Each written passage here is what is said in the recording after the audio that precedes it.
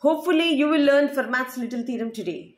And it's not that simple or it's not that tough. So what I want you to realize and remember that there is no easy way or a magic trick to learn. In fact, there are no tricks whatsoever. So it just really depends upon your understanding capabilities. So let's get started with today's statement of Fermat's little theorem. So here the statement states that if P is a prime and A is an integer such that P does not divide A, then A power P minus 1 is congruent to 1 mod P. So here what is given? P is a prime number and A is an integer such that P does not divide A. The case is that P does not divide A. Then A power P minus 1 is congruent to 1 mod P. See here, P is given as a prime number. It's most important thing. And P does not divide this A. Then A power P minus 1 is congruent to 1 mod P. See here in the proof, let us consider the first P minus 1 positive multiples of A.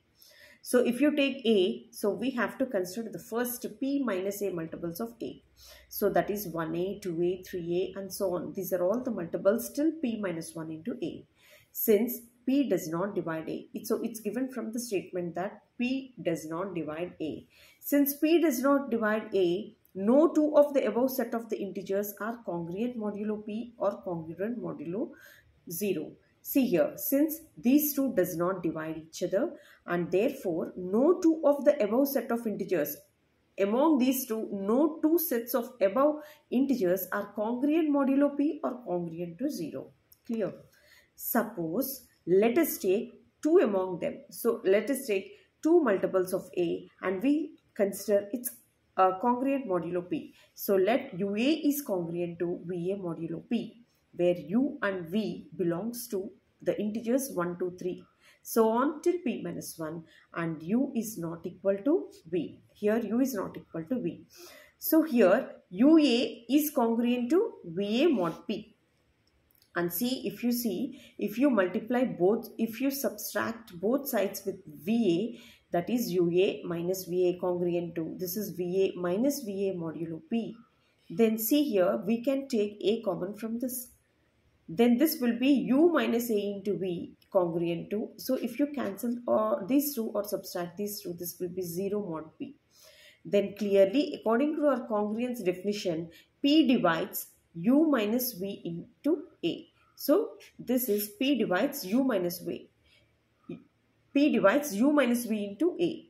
Since, see here, P is a prime number and it is given that P does not divide A. Since P is a prime number, either P divides U minus V or A. So here is the two conditions that P divides. Since P is a prime number, P divides either U minus V or P divides A. Since P divides U minus V into A. So P should divide either U minus V or A. See here, U and V are the numbers between 1, 2, 3, 4 and so on P minus 1. So U is less than P and V is also less than P. So their difference is also less than P and therefore it is impossible that P doesn't divide the difference U minus V. Also, by the hypothesis, we have P does not divide A. So there is no possibility of dividing. So here if you see, P divides, this is U minus V into A. So from the hypothesis that P doesn't divide A, so if you check with U minus V, so U is less than P and V is less than P, their difference is also less than P and therefore P doesn't divide U minus V. There is no possibility at all and therefore hence our assumption that, see here what we assume that no two, see here no two of the above set of the integers are congruent to modulo P or congruent to modulo 0. Now we say that, so as this is not possible, we say that UA is congruent to VA modulo P and UA is congruent to 0 mod P. See, after taking no, two sets of above integers are congruent to modulo P or congruent to 0. Therefore, the above set of integers must be congruent to. So, all the integers here 1, 2, 3 and so on P minus 1 taken in some order. So, multiplying all the congruences together, we get See here, multiples of a, 2a, 3a and so on, p minus 1 into a is congruent to 1, 2, 3 and so on, p minus 1 into mod p. See here, how many a's are there? So here is an a, here is an a. How many a's are there? P minus 1 a's. Therefore, a power p minus 1, if you take a common among all these, this will be 1 into 2 into 3 into 4 into and so on, p minus 1. And here also this is 1, 2, 3 and so on, p minus 1 modulo p. So this will be p minus 1 factorial and this is also p minus 1 factorial. So from both sides, if you divide with p minus 1 factorial, then what remains here? A power p minus 1.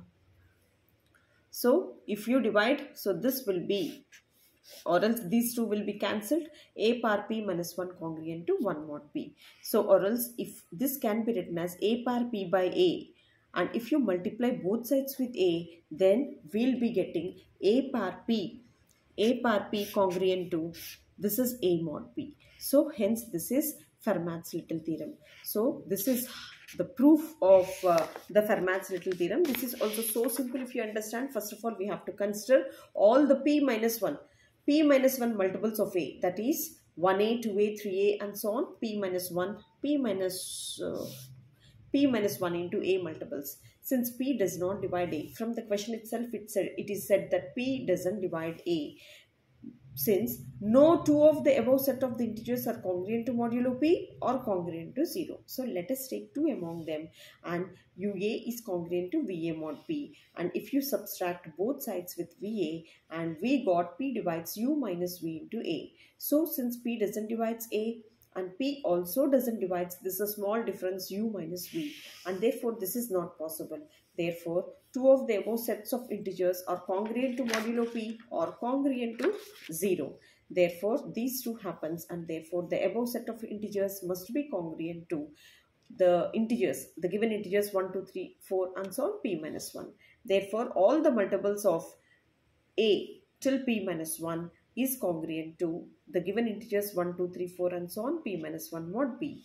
And therefore, if you take a common, so this will be a power p minus 1, and this is 1, 2, 3, 4 and so on, p minus 1, and here also 1, 2, 3, 4 and so on till p minus 1 modulo p. So this is p minus 1 factorial and this is p minus 1 factorial. If you divide both sides with p minus 1 factorial, here is this one, and this can be written as a power p by a, and if you multiply both sides with a, and a power p is congruent to a mod p, and hence the Fermat's little theorem. So in my next video, I'll be posting all the problems related to this Fermat's little theorem. This is very, very important, and if you understand this one, definitely pass it on to your friends. And my next video will be on the problems related to the Fermat's theorem, and my very next video will be on Wilson theorem. And therefore these are all the most important theorems from the number theory, and definitely these are all the sure short theorems. And please practice and go through the playlist. So many videos are uploaded for you. Please practice, and your preparation will be damn easy if you go through those. And if you really like this channel, please subscribe, raise your thumb